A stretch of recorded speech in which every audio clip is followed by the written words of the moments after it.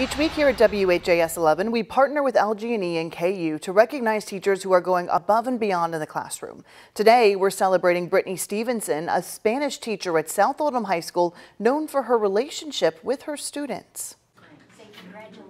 A big surprise for Brittany Stevenson.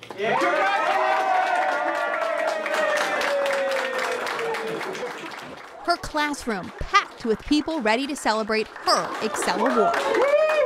Miss Stevenson teaches Spanish, and her curriculum focuses on high-level thinking, beginning to end. But more important than classroom lessons, she's helping her students with life lessons and relationship building.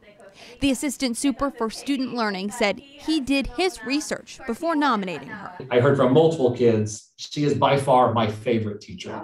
And so I thought that, they don't always get to say that to you, but I thought you should know that that's what your students are thinking and feeling when they're in class with you. You did a really great job on the day.